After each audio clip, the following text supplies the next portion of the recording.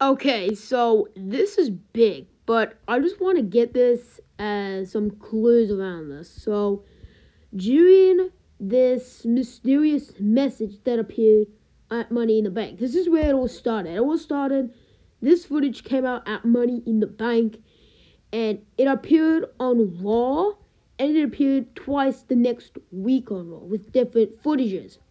Now you're wondering who that could be.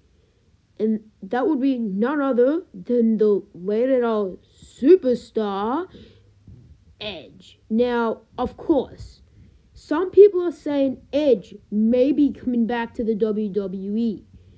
Now, the last time Edge was seen in WWE was when he was rejected from a group called the Judgment Day. And I love Judgment Day, and I love the promo that's been happening through recent weeks on Raw. But these are actually tease of Edge coming back, probably with the evil gimmick. Now, it may be Brood Edge. It could be a different version of Edge, probably. But I would say he may be coming back as Brood Edge. But for some reason, some people are saying it is Olympic gold medalist Gable Steven. That cannot be Gable Steven. But no, it's not though. So as you can see through the images, you see Mick Foley's jacket, and then another part we see RKO representing Rated RKO. And as you keep going through these images, you can see Mick Foley's jacket again being burned. And then you see a John Cena hat with the "You Can't See Me" and all that. So these are reference to Edge's past rivals, some of his greatest rivals.